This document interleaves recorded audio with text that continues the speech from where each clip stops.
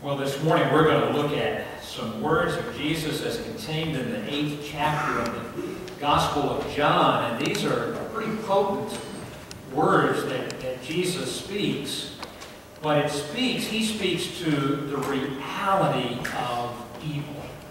To the reality of evil. And so in John chapter 8, as Jesus is addressing a group of folks, he says to them, "If God were your Father, you would love me, for I have come here from God. I have not come on my own. God sent me. Why is my language not clear to you? Because you are unable to hear what I say. You belong to your father, the devil, and you want to carry out your father's desires. He was a murderer from the beginning, not holding to the truth, for there is no truth in him. When he lies, he speaks his native language, for he is a liar and the father of lies." That's pretty potent, isn't it? You know, in Scripture, 7 books of the Old Testament refer to the existence in some form or another of Satan. Jesus spoke about his reality, his realness, on multiple occasions. John chapter 8 happens to be just one of them. And every writer in the New Testament believed in his existence. And I know this is something that is not a common theme of mine to preach on, but I think these words of Jesus can speak to us this morning, and I want to look here in just a moment at a passage of Scripture in Genesis chapter 3. In our own culture, we kind of have really weird ideas about Satan. This past week, some of you may have noted that the great actor Max von Sydow passed away. He was, I think, well into his 80s, had a film career that spanned about 50 or 60 years. To most American audiences, he was probably best known for playing the priest in the early 1970s movie The Exorcist, right? And I don't know how many of you have ever seen that movie. Don't rush out and try to watch it. You know, you'll probably have sleepless nights and all of that kind of stuff. I remember when my boys were little. David hadn't even been born yet. I think Andrew was about 3, John about 4. And Candy was going out one night, and she entrusted them to my care. She entrusted them to the care of husband/dad. And of course, like happens with many wives and moms, you know, she left the house somewhat with fear and trembling as to what might happen. So anyway, she comes back later that night. The boys are in bed. She says, "Well, how did everything go?" I said, "Honey, it went great." I said, "The boys and I, we popped some popcorn and watched The Exorcist." She did not find that funny at all. Not find that funny. Well, we have this kind of Hollywood version, this kind of hyped up Hollywood, quote-unquote, exorcist kind of version of Satan. And then to the other extreme, we have this kind of just caricature. He's a Halloween costume, red-faced with pitchfork, forked tail, and all of that kind of thing. But you know, Scripture reminds us that evil is real. Evil is real. And so I just kind of want us to take stock of that a little bit this morning. Warren Wiersbe, in many of his studies, talks about how that evil comes at us as believers, that he is the deceiver who attacks our minds with lies. He is the accuser who attacks our spirits with accusations. He is the destroyer who attacks our will with pride. In the Hebrew language, the kind of description of Satan was the accuser. In the Greek, in the New Testament, it is the corrupter. And so, of course, both are obviously in play. But I want us to look at what happens in Genesis chapter 3, because this just reminds us of one of the ways that evil comes at us as believers. And it's that scene there in the garden where the serpent comes and approaches Eve. It says, "Now the serpent was more crafty than any of the wild animals the Lord God had made. And he said to the woman, 'Did God really say, you must not eat from any tree in the garden?' The woman said to the serpent, 'We may eat fruit from the trees in the garden, but God did say.'" Now she's going to quote God. She's going to quote God. We're going to look at this in just a second. "You must not eat fruit from the tree that is in the middle of the garden, and you must not touch it, or you will die." End of quote. "You will not certainly die," the serpent said to the woman, "for God knows that when you eat from it, your eyes will be opened, and you will be like God, knowing good and evil." When the woman saw that the fruit of the tree was good for food and pleasing to the eye, and also desirable for gaining wisdom, she took some and ate it. She also gave some to her husband who was with her, and he ate it. Well, what I want us to do is to drill into what happens here in Genesis chapter 3, because we see how easy deception can slip into our lives. And we see that it happens so strategically here with both Eve and Adam in this narrative back in Genesis. And so the first thing that we know is the serpent's question to Eve: did God really say? Did God really say? He questions God's word. And that's the very opening salvo of how deception can creep into our life. He questions God's word. And I want to suggest to you, this isn't in your worship guide, but there are three kind of sequences here that happen that are ever so sly, ever so strategic, as the serpent plants this deception within the spirit of both Eve and Adam. First thing that is implied, step number one, is that God is not good enough. God is not good enough. Because what the serpent does, the serpent comes along to Eve and basically says, "Did God really say that you could not eat from that tree there in the middle of the garden?" Now, I want you to think for just a moment, in this creation narrative in Genesis, God has given to them everything. God has given to them everything they could possibly need, everything they could possibly desire.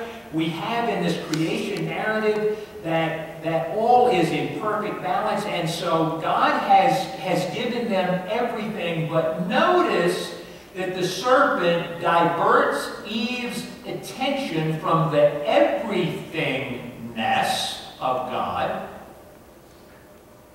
to what she cannot have. And by implication, he is strategically suggesting and planting the seed in Eve's spirit. You know what? God's not good enough because he is withholding what's in the middle of the garden. And when you and I begin to think that way, we are on the slippery slope to believing something that is absolutely not true. And so that's step number one. You know what? God's not good enough because he has withheld that thing from you. Step number two, God enjoys the best. Gee, why isn't he letting you? And so the serpent reminds Eve, well, you know what? God knows this secret knowledge. God knows the difference between good and evil. Well, why isn't he sharing that goodness with you? Why isn't he giving to you what he has. You see how this is progressing? And then step number 3 is goodness can be obtained without God. And so the serpent tempts Eve to go ahead and eat of the fruit because, right, she's not going to die. There's going to be no real consequence to this. You can have everything that is present here for you and in front of you. You can have all the goodness and the abundance that's out there without God. And so how sly and strategic the serpent was in kind of seducing Eve and Adam into that deception. You know what? That sequence of beliefs happens today. It happens today. There are a lot of folks that live with the belief, and even some folks within the church who live with the belief, you know what, I can have the best of life without God. I can have the good things and the abundance of life without God. Well, that's no different from the position that Eve is in and Adam is in by the time we get to Genesis chapter 3 and the outcome here of this conversation. Or if we believe that, you know, God has withheld his best from us. If God has withheld his best from us. And so those seeds of deception begin to get planted within us. Notice how Eve responds to the serpent's question. And so we've seen how she has quoted God, but let's listen to what God really said. This is what God said back in Genesis 2. You are free. You know what? We can stop right there. We can stop right there. There's verse 3. You are free. And one of the ways that they are free is they can eat from any tree in the garden, but you must not eat from the tree of knowledge of good and evil, for when you eat of it, you will surely die. Now that's what God said. That was his command in Genesis chapter 2. Is that what Eve quoted in Genesis 3? She did not quote God correctly, did she? Nowhere in what Eve said, God said, is there ever the word free mentioned. Eve never says the word free. Eve never says freely given. None of that is a part of Eve's response. None of that is a part of how she represents what God said in responding to the serpent's question. And there's something else that Eve does in quoting God. She says that God said that you weren't even, not only were you not to eat of the fruit of the tree or you would die, she said, God said, if you touch the tree, you will die. God never said that. God never said that in Genesis chapter 2. And so what Eve has done here is she has diminished the positive of God's command and exaggerated the negative of God's command. She has diminished the positive and exaggerated the negative. Aren't you glad we never do that? Right? How many times do we do that? Keep going, David. Keep coming, brother. One more slide. There you go. All right. Amelia forgot the clicker this morning, and so David's up there doing slides today. You're doing good. You know, we can do that in our life too. We can diminish the positive of God and exaggerate what we perceive to be the negatives. You know, there are a lot of people outside the church that think that when you come here, all you're ever going to hear from me is hellfire and brimstone. All you're going to hear from me is all the kind of heavy, quote-unquote, negative stuff. And what were we talking about last week? We were talking about joy and love and grace. A lot of folks in the world just love to hype what they consider to be the negatives about faith and the negatives about God, and diminish the positive. I remember when I was a kid, my mom would, about every other Saturday, thank goodness we didn't do it every week, but about every other Saturday she would announce after breakfast to my sister and I that we were going to clean our rooms that day. And so, you know, that meant sometime between breakfast and lunch, Susie, my sister, had to clean her bedroom and I had to clean my bedroom. And so I would go upstairs and I'd take the pledge and the dust rag and I'd do a swipe, maybe 2 swipes across the top of the dresser, and there was a little headboard on the bed and I'd kind of, run it down there and that was it for dusting. And then for the vacuum cleaner, I'd take it and do about 3 or 4 back and forths right in the middle of the bedroom, and then I'd tell Mom, room is clean. Room is clean. And so my mom, she'd come upstairs, and of course Susie, being the perfect child, she was doing it, washing windows on the outside. It was just unbelievable the way she'd clean that bedroom. But I was done. I was going to give it 10 minutes. And so Mom would come up, and she would always, if she's sitting there, "Are you sure you've cleaned your room?" I said, "Oh, yes, yeah, the room is clean." And we had electric baseboard heat. And so the very first thing she would do, I don't know why I never caught on to this, but the very first thing she would do, she'd get at the end, she'd bend down, she'd get at the end of that electric baseboard heater, and she'd run her finger down the whole length of it. And it'd come out with a beautiful shade of gray on the top tip end of her finger. And she'd go, "You haven't cleaned this room, young man." And because I had claimed to clean it, and I really hadn't cleaned it, she knew I had claimed something that was not true, then she would then make me have to clean with her the rest of the house.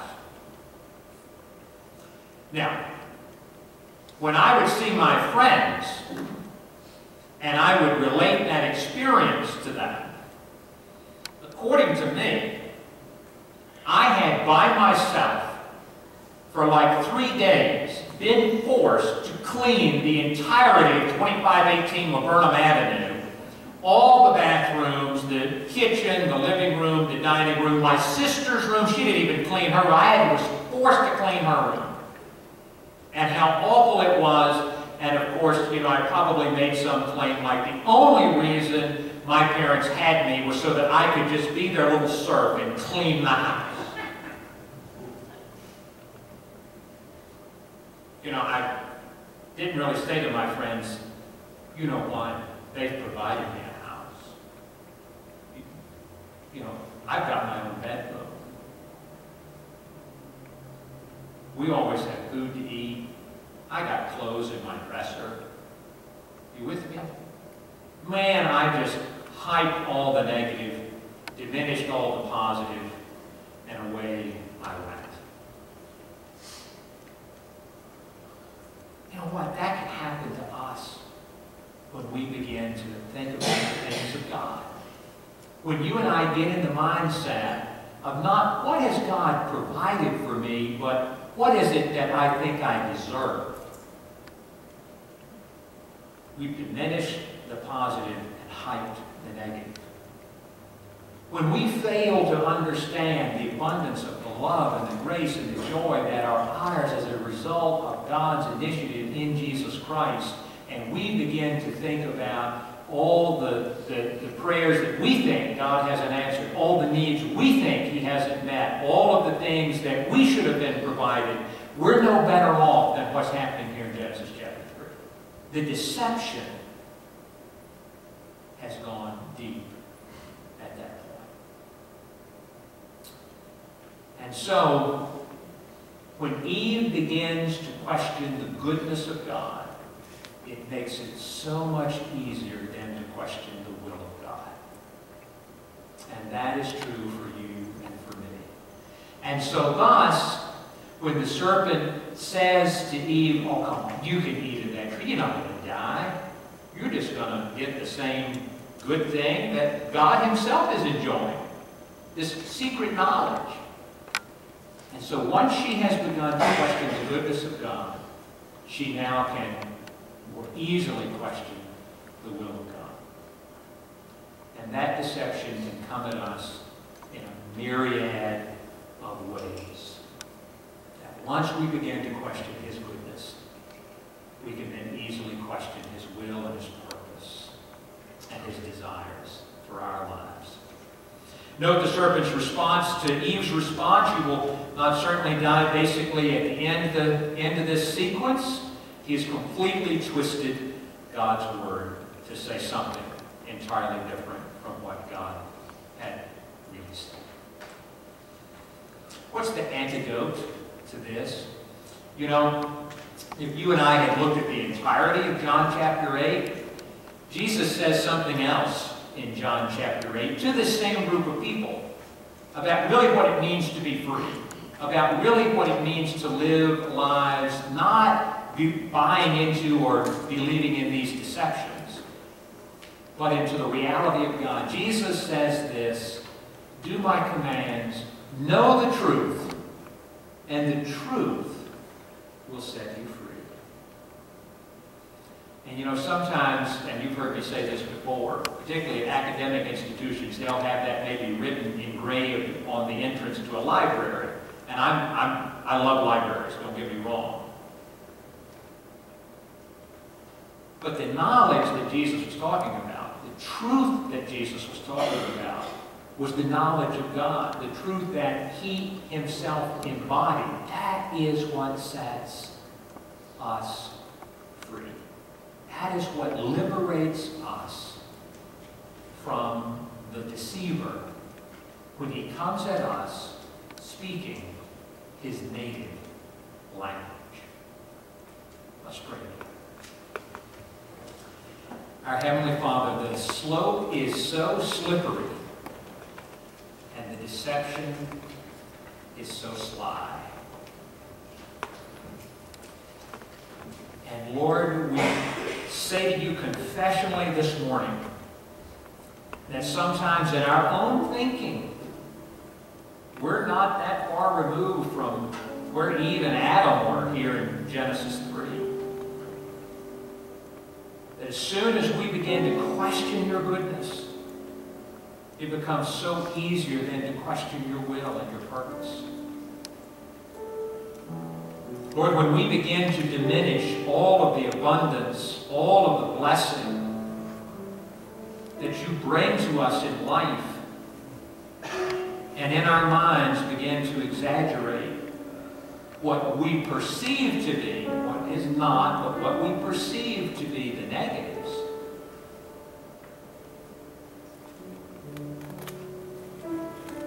then the deception has taken root.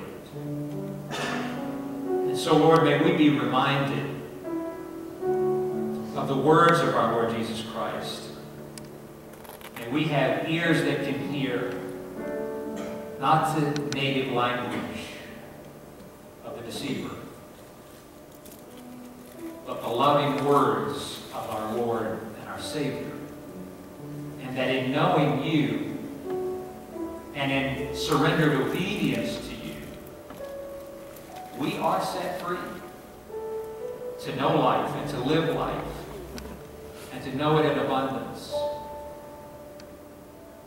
And so, Lord, may that be true for each and every one of us as we desire to know you more, to move deeper into our faith and into our relationship with you, so that deception has no residence in our spirits. In Jesus' name, the Lord of life, we pray.